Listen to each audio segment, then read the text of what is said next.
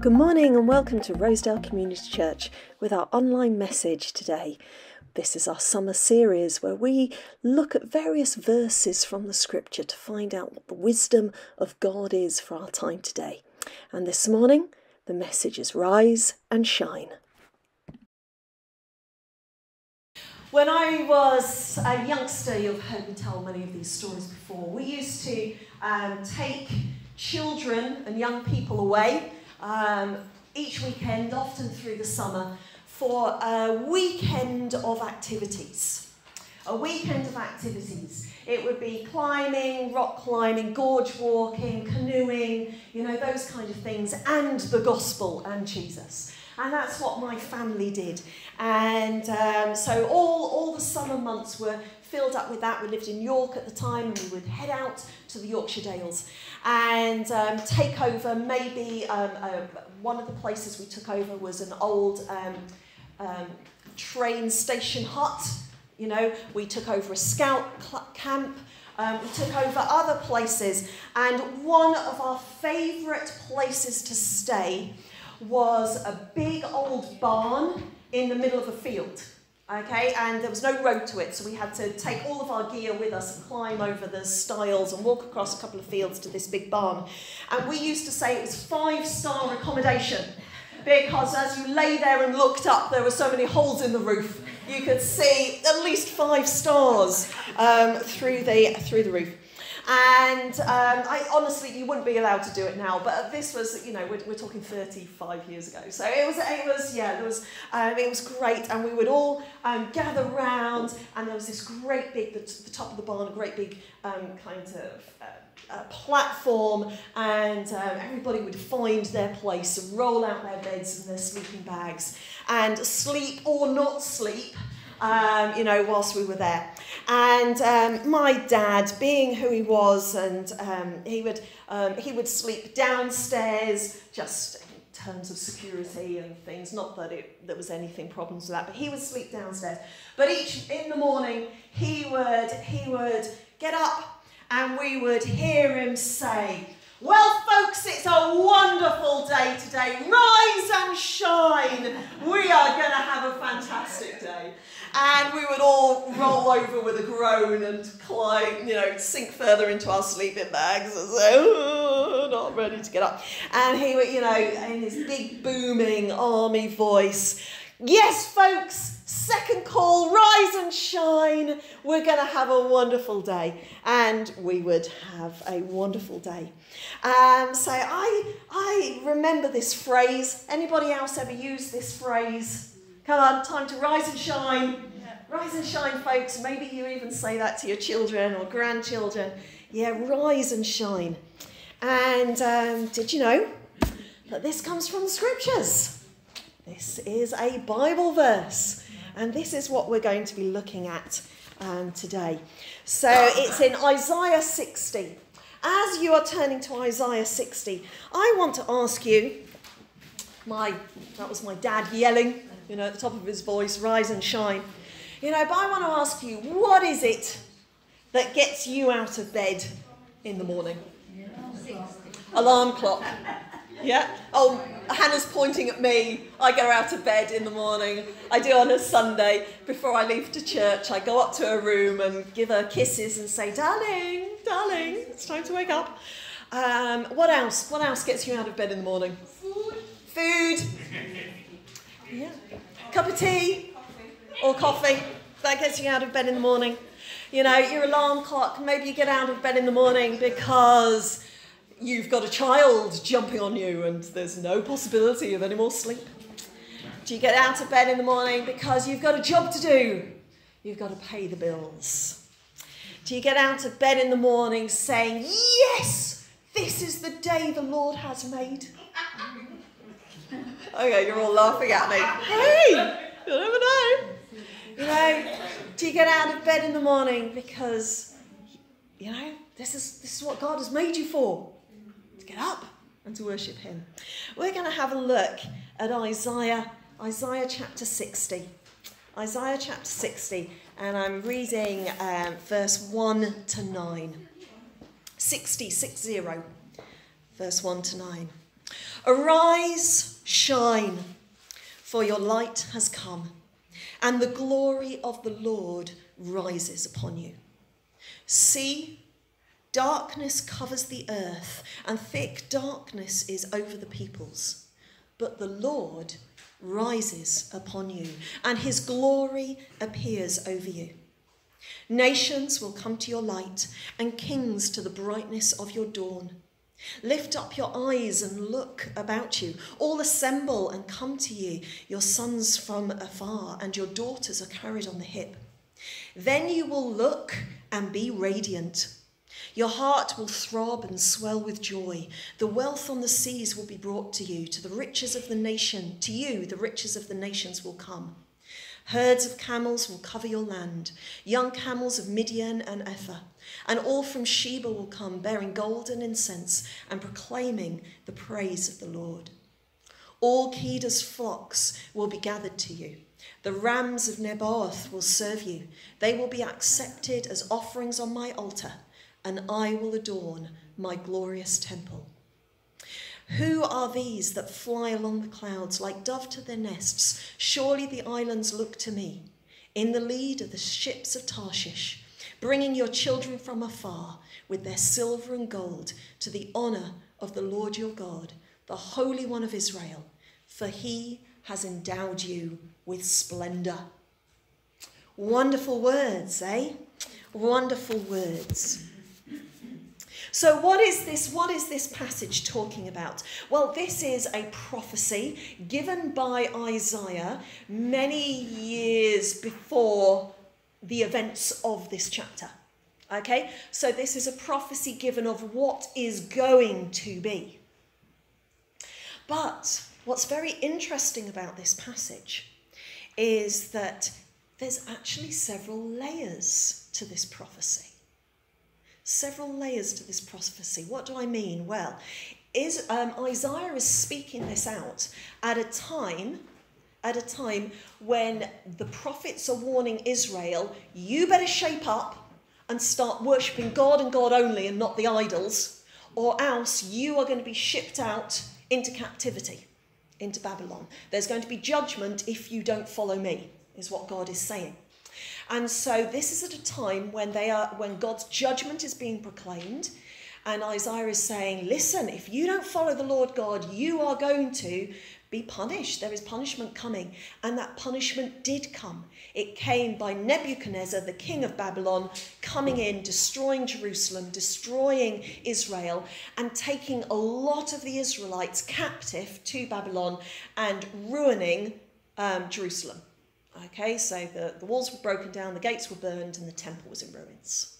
Okay, and what Isaiah says is that is going to happen, but then is going to come a time when God will bring you back. And this prophecy in Isaiah 60 is a prophecy about that time. A time when, after there had been the terrible carnage, war, devastation, and people taken into slavery, God was going to bring people back to Jerusalem. And you may remember the story of Ezra and Nehemiah, who was about God bringing them back.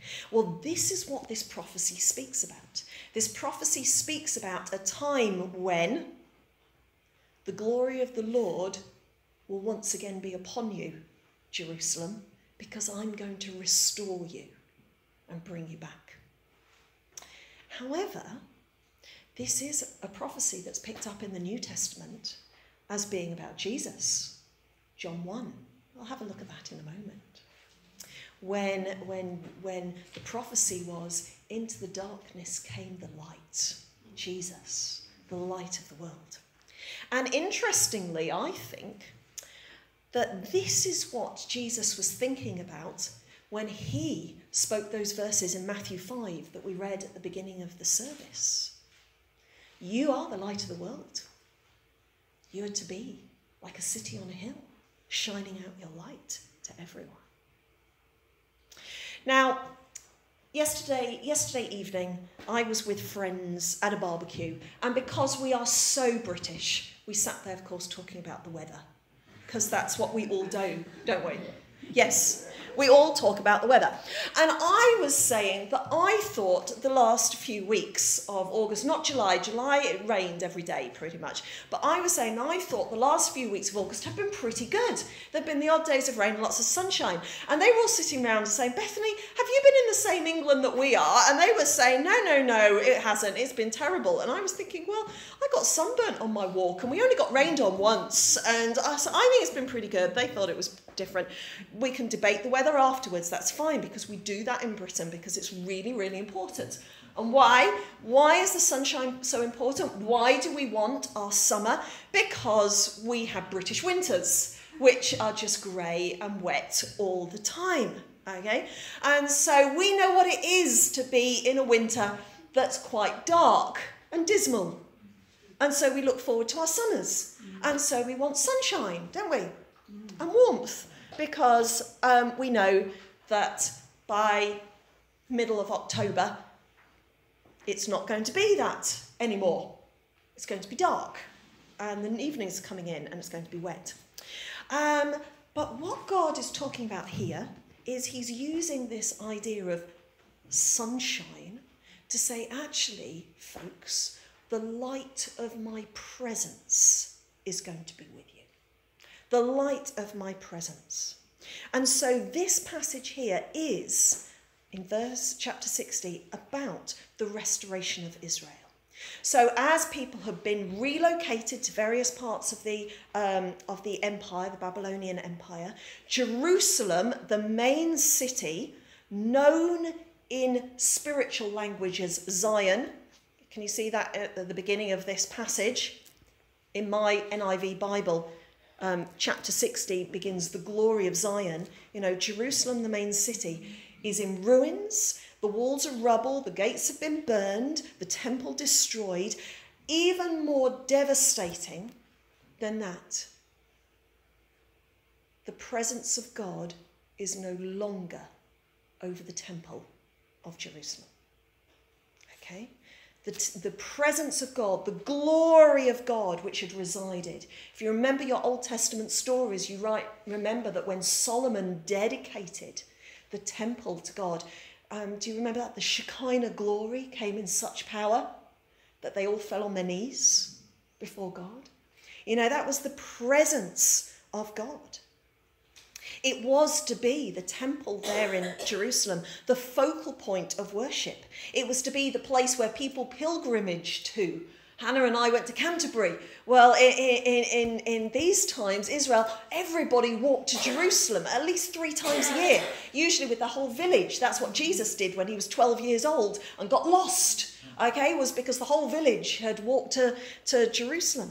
So at this time, Jerusalem was where they walked to. It was the focal point of worship.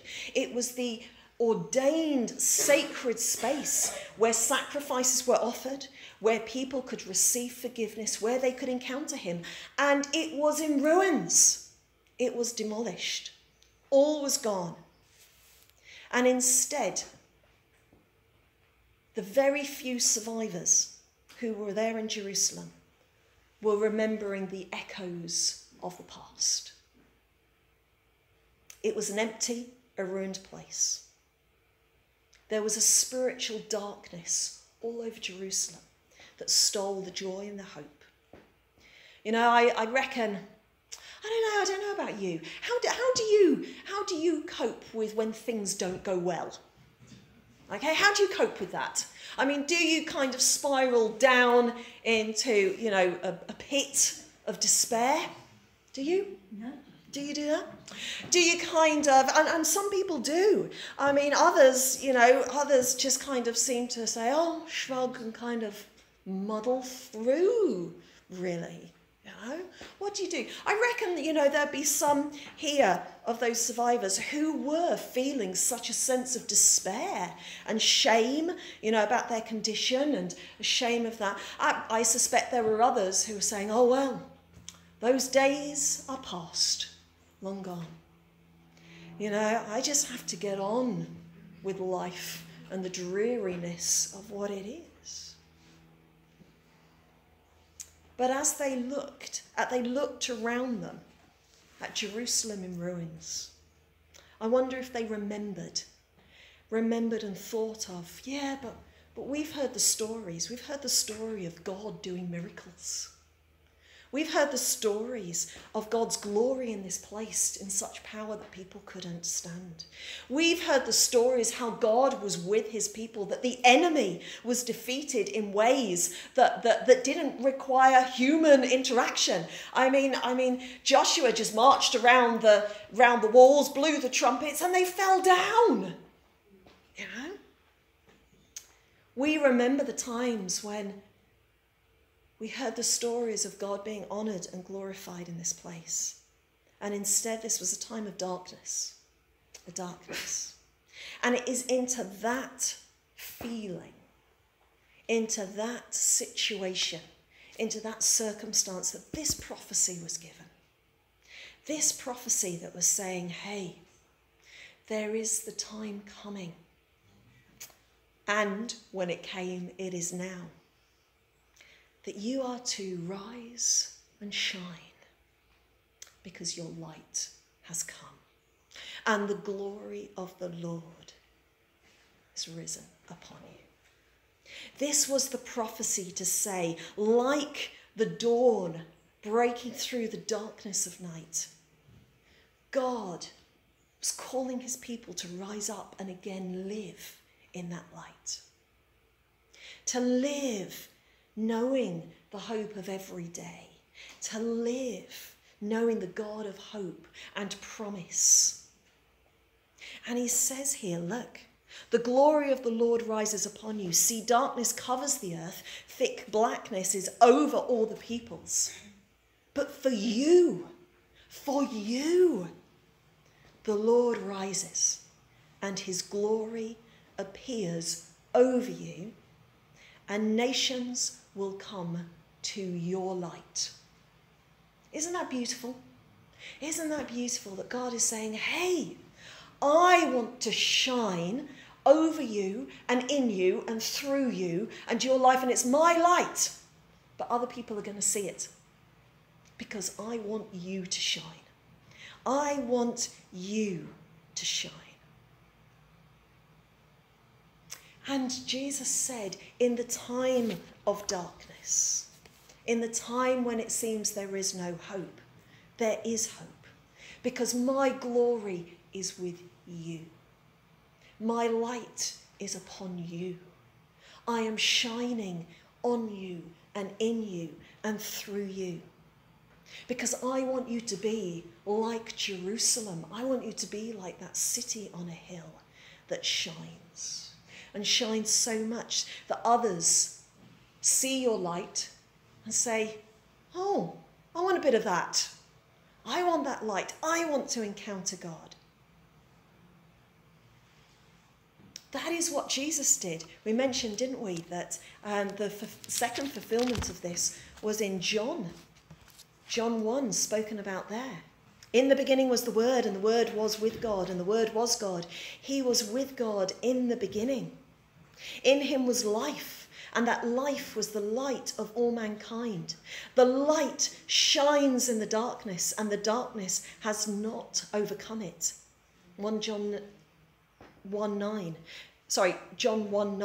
The true light that gives light to everyone was coming into the world. Jesus was that light. Jesus was that light. And he drew, did he not, all men to him to see the Father. At a time when the world was dark, when most of the known world at the time was under the oppression of the Roman Empire and there was little hope left, Jesus appeared. And no, he didn't overthrow the might of Rome. He did something much, much greater than that. He overthrew the power of sin and death. And he showed that the glory of God's presence and kingdom is for everyone who believes and follows him. This prophecy in Isaiah 60 was about Jerusalem being restored. It was also about Jesus, who was coming, and the kingdom, the Zion, the city that Jesus was going to establish. And it was also also a prophecy that Jesus picked up on in Matthew 5, where he says, "You are the light of the world. A town built on the hill cannot be hidden. Neither do people light a lamp and put it under a bowl. Instead, they put it on a stand, and it gives light to everyone in the house. In the same way, let your light shine before others, that they may see your good deeds and glorify your Father in heaven." And this chapter here in Isaiah 60, it says, look, lift up your eyes and look around you, because people are going to come. They're going to come from afar, sons and daughters. You're going to have ships coming in and camels. Yeah, that would be kind of interesting, wouldn't it? Camels, coming up to Rosalia. Our equivalent of camels and ships. This is what you can do. You're going to have the flocks. You're going to be restored. There is going to be light. Folks, people are going to be looking to you and asking you, what is this light in your life? What is this light in your life? I can see it. I want some of that too. And that is why we are called to rise and shine. We're called to rise and shine, to be the light of the world, because we know what it is to be in darkness, and we live in a dark world.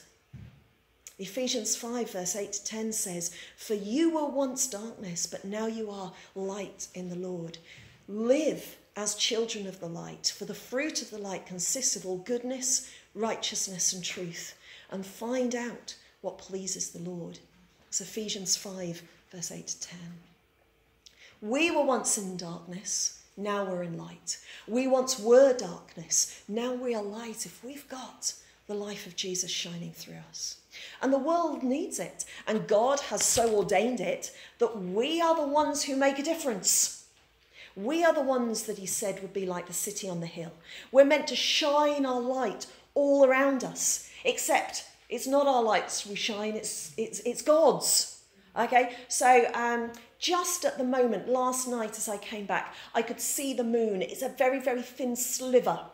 It's going to be full again before the end of the month, because this is a blue moon month, where there was a full moon at the beginning of August and there's going to be a full moon at the end of August, and that's known as a blue moon, when there's two full moons in one kind of calendar month. Okay, but I saw just a slither of the moon. Now the moon has no light of its own, none at all. The only reason I could see it was because it was reflecting the sun. I couldn't see the sun. The sun had already gone to bed here in England, so I couldn't see the sun, but I could see the moon because of the reflection of the sun on the moon that was then shining back down to us. That's what we're like, or should be like. God's light, who he is, shining, reflecting in us, because we're full of the Spirit of God, because we are people of God. And we are that reflected light. And you know what? It doesn't take much to banish the darkness. It really, really doesn't. I have here, I carry it around. Just bring it here. Tiny little torch. It's a present from my dad. Okay? Tiny, weeny little torch that I carry around. And you might think, oh, that's not going to shine much, Bethany. And it's just a little one. But you would be surprised at how much I can do with this very little light. With this very little light at all times. It's not much. But the truth is that darkness is only darkness when there is no glimmer of light. And it doesn't take much. And you know what, folks? It really doesn't take much for us to make a difference, because you might think, yeah, I'm not a big torch. I'm just a little tiny weeny little torch thing. But it doesn't take much for us to be a light in the darkness. The voice of care and concern when someone's hurting. A meal, a cake, or flowers can change somebody's day, can't it? A prayer, just to let them know I'm thinking of you. A voice of support to a colleague against, racism or injustice.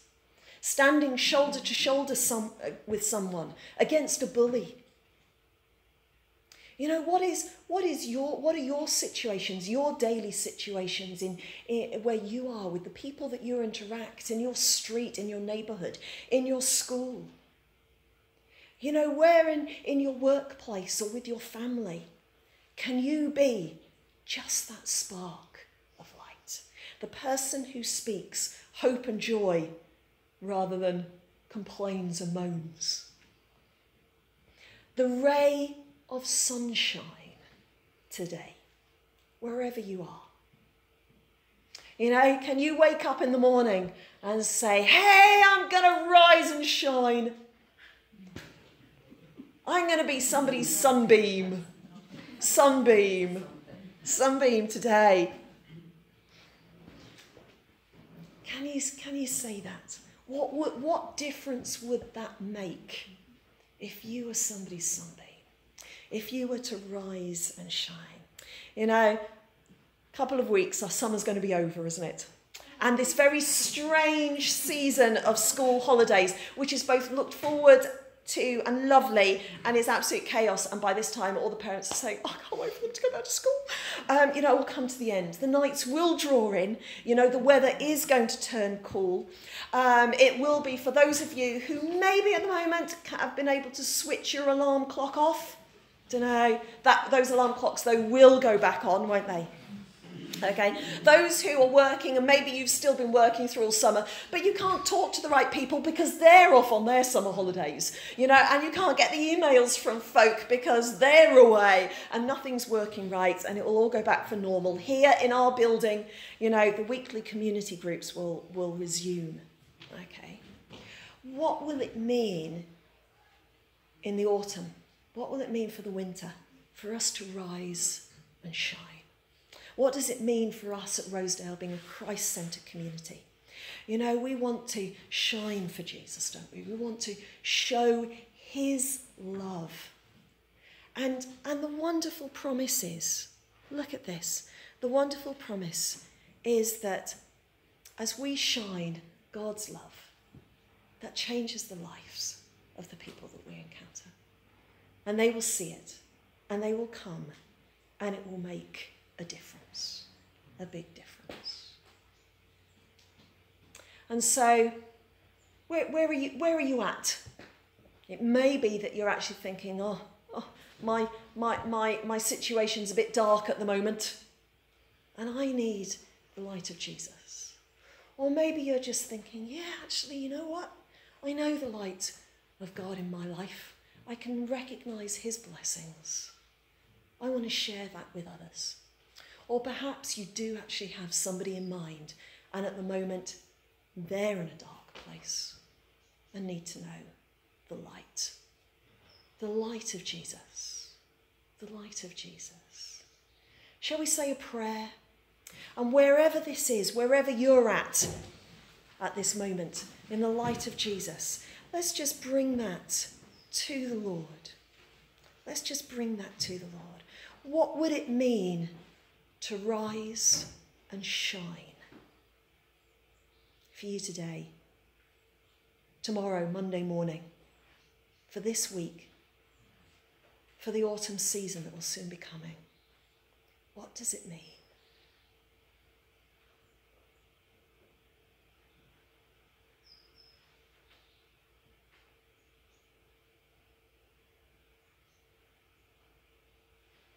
Heavenly Father, I want to thank you that you are the God of light.